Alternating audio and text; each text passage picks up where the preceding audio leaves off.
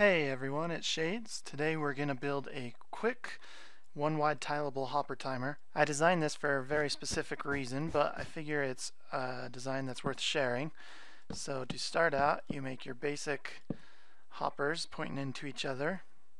Place a comparator coming out of that hopper and a block like that, and another block down there with a repeater or a comparator.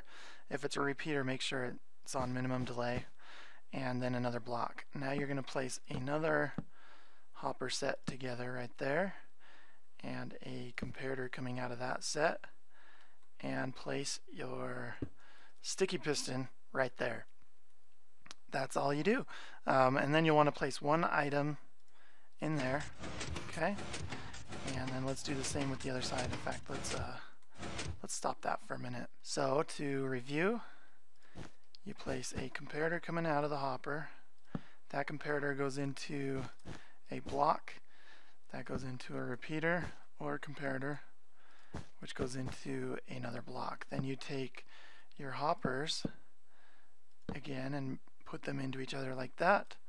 Put a comparator coming out of that hopper there, and place your piston right there. To program it, just place a redstone block on top and however many items you want the delay to be.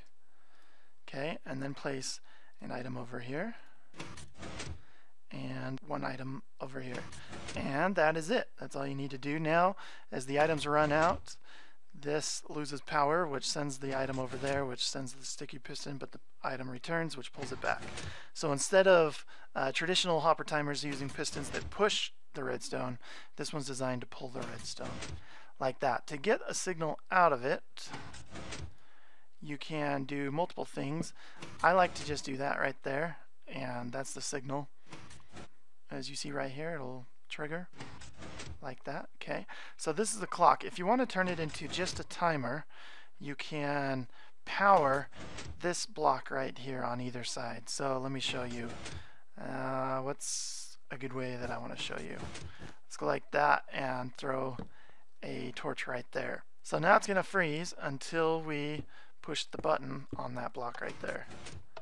So now it goes, and there you go.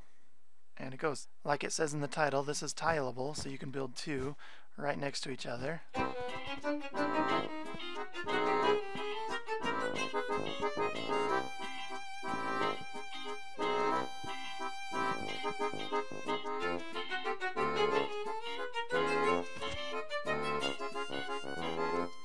Just like that. So as you see, this one has more items, so it's taking a lot longer to reset, but it does not affect that one as it's going right now. Oh, I haven't put a torch right there, so it is not going to stop.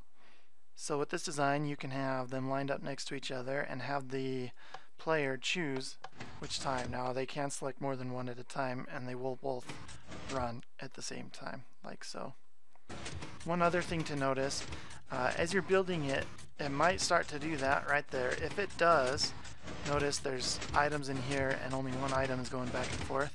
Simply come over to the side, which is having the problem, and place power on these hoppers for even just a second or so, and that will fix it. So there you go, a simple one-wide tileable hopper timer. This is Shades, and I'll see you next time.